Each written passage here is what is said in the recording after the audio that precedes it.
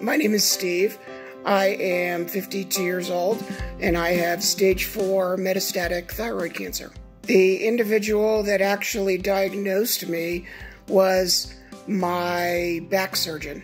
I had been dealing with back issues and a degenerative disc. My doctor asked me, he wanted to get me an MRI so he could take a look and see what was going on down there. 2 days after the MRI, my back specialist called me and said, well, we're not going to be able to schedule your back surgery yet because the growth in your back is a tumor and it's metastatic to your thyroid. And when he paused in the conversation, I said, wait a second, doc, I have a question for you.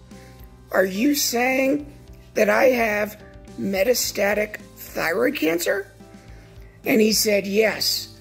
And that was what I found out. My oncologist brought up the idea of that we might want to do some genetic and genomic testing, and the fact that all of this genetic and genomic testing is really fueling all of these new gene therapies and immunotherapies that are revolutionizing the treatment of cancer, that anyone who gets diagnosed with thyroid cancer is going to be able to understand their cancer better, is going to be able to get a treatment that specifically helps their cancer and helps them to not only live with the disease, but potentially beat the disease down and, moving forward. Prior to my diagnosis, I was a very goal-oriented person. What did I want to do a year down the road, 5 years down the road? After my diagnosis, that all changed. When I wake up each morning, what do I need to do to make today